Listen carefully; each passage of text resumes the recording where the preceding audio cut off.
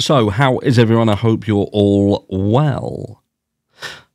A little bit different video today, and it's going to get you thinking about different things. And some of those things that you're going to be forced to think about may be conflictive. You may struggle to consider what I'm putting across. And to be fair, I know that it's going to be quite a struggle because it's quite a struggle for me to even answer this question. And I know what you're thinking, get on with it. It's Monday. It's bad enough as it is Monday friggin' morning. Get on with it. So let's get straight into the meat and potatoes. What are we talking about? We're talking about Bryan Kohberger. And in particular, what we're asking ourselves is, when you take everything into consideration, what we know, which it could be a fair bit, you know, there is a lot of stuff out there. We've heard about potential for visual snow and the numerous things that an account that we believe is Bryan Kohberger had struggled with for a long, long time. Depersonalization, you know, detaching himself from reality. And I didn't really think about that until I was watching a series over the last few days, Marcella. Now, for those of you who haven't seen that, I would say go and watch it. Go and watch Marcella. Now, this is about a female played by Anna Frail. She is a British actress. This is a British crime series. There's 3 series. And it depicts a female she works for law enforcement, and something has happened in her life. And I'm going to try and talk about it without ruining it.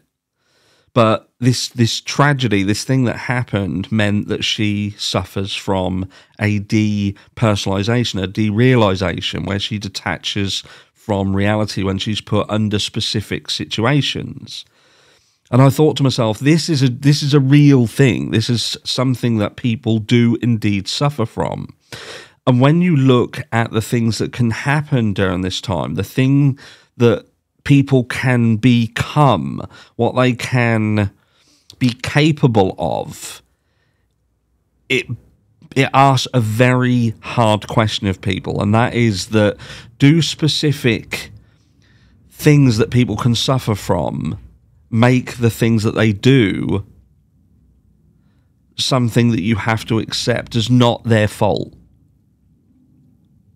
Could Bryan Kohberger have been suffering from something so bad, and he'd been suffering with it for so long, that what happened at the 1122 King Road property, and again, I say this if he is indeed the person who did it, again, and without sounding like a broken record, it is innocent until proven guilty. And as a side note, I did hear some people say, well, you're up for this innocent until proven guilty, so about Buster Murdoch, what makes you think that he's guilty? And, you know, that's for another video in itself. Do I think that Buster Murdoch is guilty of anything? Yes, I do. But does that mean I'm right? No, it doesn't. It has no bearing on anything whatsoever. It's just my opinion. And in the realms of the law and due process, he has to do that. Same with Bryan Kohberger. I have thoughts and feelings about the situation, the case, what happened, and so on and so forth. But due process will hopefully get justice. But this is what I'm trying to talk about. What would be justice? Say he did indeed do it, and it is proven that he did indeed have these mental health issues, and he had had them for many, many years. Is there a world in which the things that Bryan Kohberger did, do we have to consider that perhaps there is more to it? It's not so easy to just say that this is a monster and he did the things that he did. Again, I struggle. It's not an easy question to answer. But imagine someone who can flick a switch and they do not understand where they are. They don't understand the world that they're in. They don't understand what is going on around them. They don't process the information like you or I do. They see things very, very differently. For those of you who are new to the channel, I said about my mum and her psychotic break, and I watched her unravel at a rate of knots, a severe rate of knots, and the things that she did. And I consider how she could have harmed others if it weren't for the fact that she directed a lot of what she was going to do that day inward, and it became an attempt to take her own life.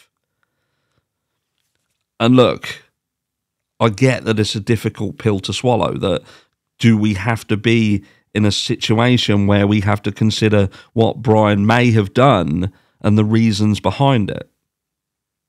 But does this point to a bigger underlying issue, that there are indeed huge things surrounding mental health and the many, many intricacies of that are not getting looked at? They are not being understood.